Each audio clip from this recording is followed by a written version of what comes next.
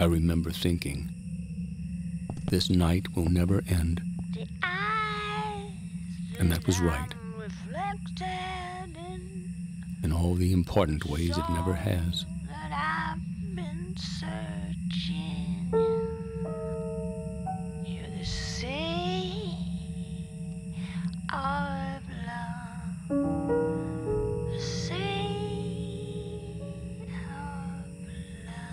I picked the bundle up in my arms, and it twitched.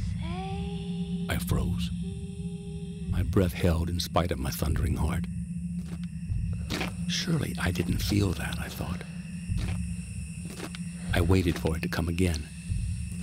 Or perhaps for her hand to creep out of the quilt and try to grab my wrist with slashed fingers. There was nothing.